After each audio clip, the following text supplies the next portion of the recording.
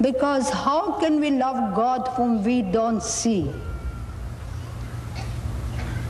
St. John says, how can you say that you love God whom you don't see if you do not love your neighbor whom you see? Jesus said, I was hungry and you gave me to eat. Hungry not only for bread, hungry for love, for the word of God, for the tender concern of somebody. Naked, I was naked and you clothed me. Not only with a piece of cloth. Nakedness is that loss of that beautiful human dignity of the child of God. The dignity that have been created to love and to be loved.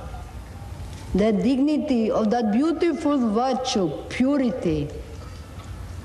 That we keep our purity pure. That we keep our chastity chaste.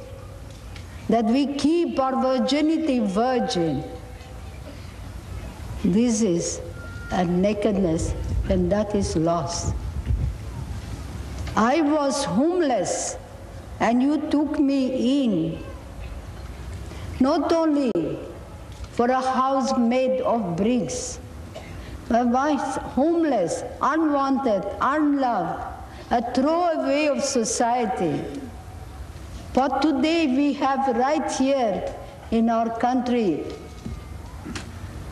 we see the poor people, we see the young people with that disease, unwanted, unloved, a throwaway of society. Are we there to be that love, that kindness, that thoughtfulness to them and share with them the terrible pain, the terrible feeling of terrible loneliness, being a throwaway, have no one to be somebody to somebody. This is the nativity of Jesus, being poor, being born as a poor. Hail Mary, full of grace, the Lord is with thee. Blessed art thou amongst women. Blessed is the fruit of thy womb, Jesus. Holy Mary, Mother of God, pray for us sinners, now and at the hour of our death. Amen.